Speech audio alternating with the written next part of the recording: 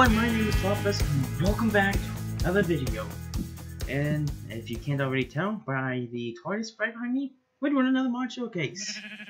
And today, I decided to do the mod showcase on the Tinker's Construct mod. Yeah, that took a while to set up. Anyways, if you enjoyed the video, please leave a like. Let me know if there's anything else I can improve on in the comments. And let's begin on the showcase.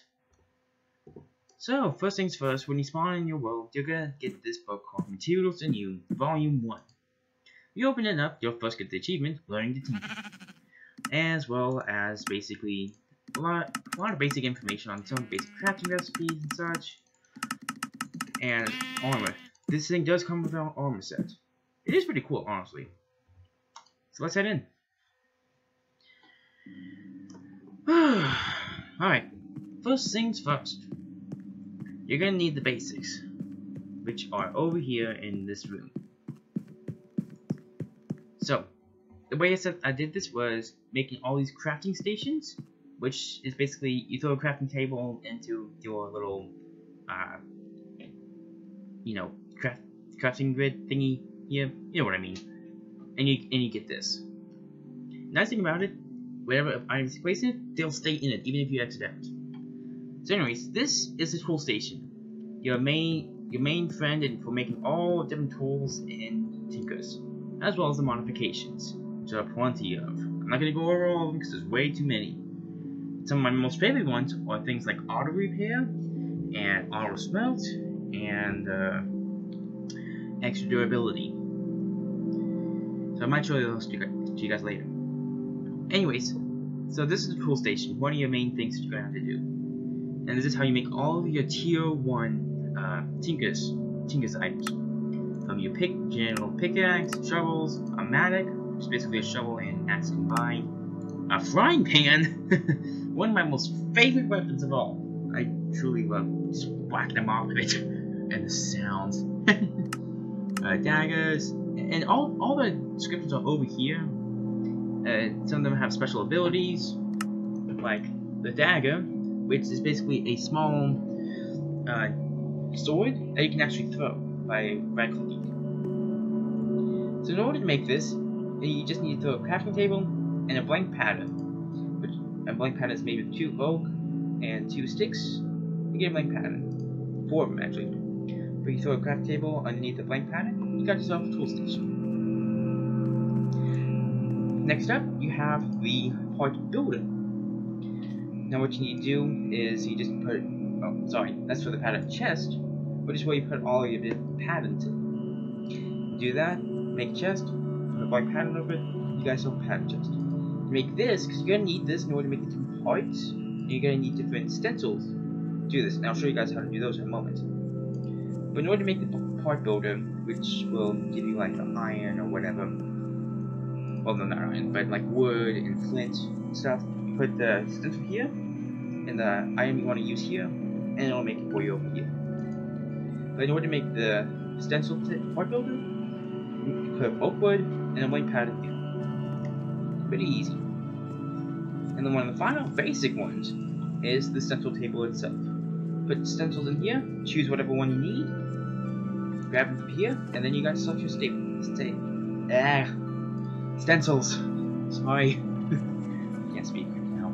Anyways, to make this wood blank pattern, got yourself a stencil table. Now, best thing to do, keep all these things together. I kind of split them out just so that way I can for the showcase. But if you're gonna do this in your world, be sure to keep all these very close together because you need to go between each of them very, very quickly if you want to make something quick. Then also, there's a tier 2 version of the tool station, which is the tool forge. To make it, you take your station, 4 blocks of any metal, iron, gold, diamond, or even some of the modded metals, and 3 seared bricks. I'll show you guys how to make those too. You got yourself a tool forge, which will allow you to make many more types of weapons. Crossbows, bolts, battle axes, hammers. Those are pretty cool. Cleavers, shurikens are already in the other one, but you get the point. You can make more weapons and higher grade weapons as well. So, next up, we will go to the smeltery. This is one of your main components in the mod. You want to get this ASAP. So let me go into. Oops. Go here for a moment. So as I said, you get this, and then as you continue making the different items, you'll get these books as well. However, if you lose one, all you gotta do, you take a bit of blank pattern, a paper, and get materials in you. By the way, if you're wondering what this is, it's craft guide. Just look it up. It's really easy to find. Anyways, you just grab that and you throw it into the crafting table in order to make the next tier, and so on. And each of these books basically tells you different parts of the mod. Like this one will tell you how to find the different parts for the weapons, as well as the materials and all the modifications that you can do. This one tells you how to do the smeltery, as well as the different types of alloys that are in this. It's basically a 101 smeltery. This part, right, it just describes different kinds of weapons and how they work. And this is just a diary, more for dimension, I guess. I don't know. Oh, also, I forgot. These things. These are just a few of the ore berries. But basically, in caves and such, you will actually find these things called ore berry bushes. Don't step on them because they actually are sharp and will hurt you. These are just a few examples. Iron, where most of them you have to put in dark place, by the way. In a dark place like a cave, or just make a huge cover, blocks very little light, most of the light. You can plant these things and make your own iron, copper, and so on. The only exception is the essence berry. Place it somewhere light instead, and you will actually be able to grow experience. Pretty helpful if you have a mod that needs a lot of experience. Anyways, big thing you need to know. To work this smeltery, you're going to need a lot of seared bricks, which are made from grout. One way to make it is a bit of clay, sand, and gravel. You get 2 grouts. Or, put 4 sand, 4 gravel, and a clay block, you get 8. Now the way it works, basically you throw in any ore in there, and it'll get sucked in. Then what you need to do, you need to fill up this part with lava. Once you got that, your smeltery is good to go. And basically, once you make that grout, by the way, you just throw it into a furnace, you get the bricks, make bricks, and the smeltery book shows all the different recipes for the rest of it. Like the controller, the tank, and how the basic setup works. But basically, you make a basin so you can make blocks of your ores. You make this so that way you can actually pour everything in, like your casks. You use the drain to get out all the stuff, and this is to actually pull them out. And the nice thing about this is actually any ores you put in, you get double, in case you didn't know. Oh, man. Yeah, I'm rough.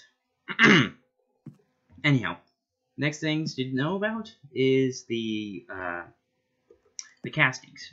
So once you make a stencil, if you go back to game mode 1, let's see. Here we go. Thing. So yeah, once you use these, you need to make a stone version of it. Once you do that, you place it on here, like that. You can technically place any item, even the sonic screwdriver. But what you need is like bricks and such, and then you need to make aluminum, bronze, or gold put in here, and then pour it over the item in order to make a cast. That's the only way you can use your metals in the mod. Now then, let's get on something a little more interesting that I really like. This is the part where you can actually become and look like an actual tinkerer, at least in my opinion. So, first things first, the traveler's gloves, made from a bunch of leather just like this. You put it on by going into the diamond chestplate slot. Don't worry about this one. This is Galacticraft. I'll probably cover that in the showcase. Anyways, put it here. There, you got some gloves. Next up, your belt. 6 leather, 2 aluminum ingots, and a chest. When you do that and put it on, you basically get double a hotbar. So if you just watch this down there, when I press my key, it will go just up here because it goes into the belt. You basically have 2 hotbars now. Next up, knapsack. 6 leather, 2 iron tough rods, and a gold ingot. Put that on here. When you re-enter, you get your own knapsack, which basically doubles your inventory space. Really nice. Now for the actual armor. Goggles. 3 leather, 2 glass, 2 gold. You get some goggles. And as you can see, you can actually zoom in with them by pressing whatever button it is that you have on your controls. Then, your vest. 6 leather, 2 wool, and aluminum ingot. Allows you to travel faster in water. Wings. Yes, you can actually craft wings. 4 bronze, 2 gold, and an ender pearl. It doesn't allow you to fly, unfortunately, but it does allow you to jump higher. And then finally, your boots. 6 leather, 2 string, and aluminum, and there you go. You got yourself some boots. And now, there you go. I look like a tinkerer, don't I? Anyways, so as I said, most of these things are able to be modified in Tinker's construct using different modifiers. As you can see in here, near the end, it shows the different modifiers. Like this one. We're taking a night vision potion. It has to be the base potion. The normal 3 minutes. Do not extend it. Do not double it. The strength of it. Just leave it alone. And also, if you're going to make this in creative mode, you have to do this from scratch. It it doesn't work any other way. But night vision potion, flint steel, golden carrot, you get night vision, which is pretty cool. And then perfect dodge. You throw all these together, it makes yourself harder to hit. Now this one I don't exactly recommend because I've been testing it. It doesn't exactly work against mobs because you kind of need the chest plate on, and it doesn't make the chest plate invisible. So yeah, I mean it's up to you, but I don't recommend using this one. Featherfall. This is one I always try and get onto my wings. You take a slime block, and you get these from the slime islands that spawn in the world. 6 feathers, an ender pearl, and you got yourself some featherfall. So you basically fall like a chicken. Water wall, another one of my favorites. Put 2 lily pads with your boots, and you can literally walk on water. It's probably really cool. Lead boots does the exact opposite, makes you sink. Slimy souls, in case you can't get the featherfall for some reason, this will basically I believe it acts like the slime blocks in 1.8. The speed. Now, I don't always see a difference, but I always put it on just in case. Put 100 redstone on this at maximum, and you get speedier with your mining. So the auto repair. This ball of moss you get from 9 moss cobble, and you can put it on any tool, any of these armor pieces, and it'll auto repair. Like over time, it'll actually repair itself to its full durability. And then the double jump, put it on the wings or the boots or both, and it's basically just like this, and you can jump in here, which I always find really cool. Now to the next part, all the way over here on the other side of the TARDIS. Man. So there are 5 different ores I've been able to find. There might be more, there might be less. Not less. There might be more, I don't know though. I'm pretty sure these are all the ores that I added with the mod. So, this is copper, if I remember correctly. No, tin, sorry. So the tin ore can be mined with iron or greater. And this is a Tinker's iron pickaxe if you haven't figured that out already. Next up is the, this one's copper, right? There we go. This is copper. Again, you can mine it with iron or better. And you need these in order to make different alloys, which can help with your journey. Tin, again, iron. Pretty easy. Most of the overworld ores are actually able to be mined with iron or better. And even better, these actually spawn as gravel, too. So you can even mine it out as gravel, which I find pretty nice. Then, next thing, you're gonna need to make alumite, which is a alloy. You can find it in the smeltery book. But once you go to the nether, you're gonna be finding these weird ores, like this yellow one and that blue one there. You're gonna need an alumite pickaxe in order to mine these. Otherwise, you're pretty much screwed over.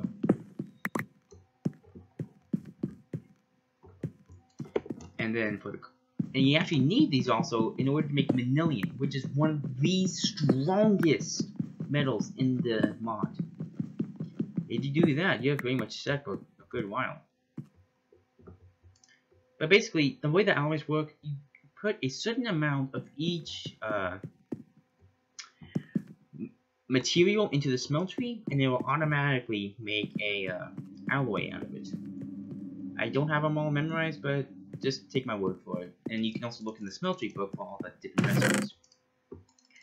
Also, word of caution. If you, for some reason, step into this while there is liquid in it, you're gonna get hurt. Unless you get out of it fast enough. But if you stand in it long enough, you get hurt and blood will get in it. And that's very annoying to get rid of. Either you gotta pour it out onto this thing and break it, or else you gotta get enough of it. I think 100 millibuckets or something? I don't remember. And you throw it on here and you get a few seconds of absorption. We're almost done with the mod. Trust me, this thing is huge, and I'm not even covering all of it. A lot of you guys are gonna have to figure out yourselves, because I can't cover it all. Better go on the game with one before I get killed or something. Now then, here's also a nice feature with this. Villages will actually also spawn with smelteries and villages that will trade Tinker's items. Oh, and as you can see, this is some golden gravel. So you just mine that up, you get some gold instantly, just from gravel, which is nice. And yeah, so this is a village that I was able to spawn nearby, thankfully. Ignore the guards, another mod. So the villagers will literally spawn with this in their home. So you can steal this and get a huge start on your smeltery. And then these houses are what house the Tinker's Construct villages. Lag. That's not a Tinker's Construct village, it's a normal village. As you can see, they have all the different tables, they have electricity, they have a chest full of these different items, which like bronze, copper, and such. Next thing I always do, take all the metal parts and throw them into your smeltery, because you can actually get some ingots out of these things, which can help for later. And the parts chest, you basically get a bunch of parts, stencils. The thing about these, you actually just break it and you get all the stencils. Let's see if I can find a villager that is part of this mod.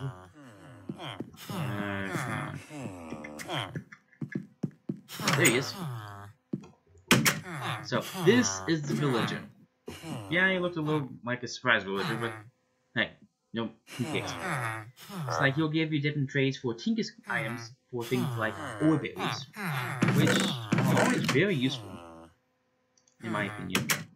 Because once you get a good farm setup, you're set for life on metals and such. But yeah, that covers most of it. Again, this is not all of Tinker's Construct. There is plenty more that you can do with this mod.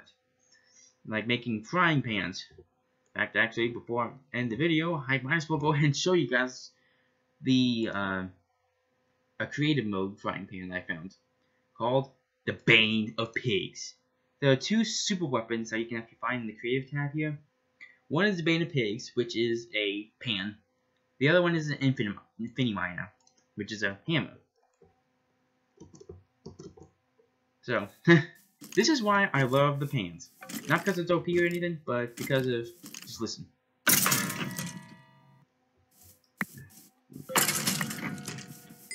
Do you hear that little bang?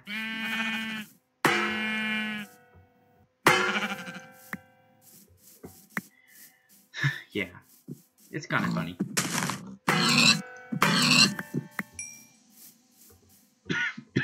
There's actually an achievement with this, too. And also, of course, the second function. Shift right click this, you place the pan down on the ground. And you can literally use it as like a furnace for food. Only food, though. But, yeah, and then also, this poor animal met its demise with a loud bang. But yeah, pretty funny. Anyways, I really hope you guys enjoyed this showcase. And if you want more of these, please leave a like. Let me know in the comments section below. Did I just see a sheep? Ah, stupid sheep. Oh wait, never mind. I thought it was in the smeltery, not on it. Anyhow, yeah, if you guys enjoyed the video, please leave a like. Let me know if you want more of it. And yeah, I will see you all in the next video. See y'all.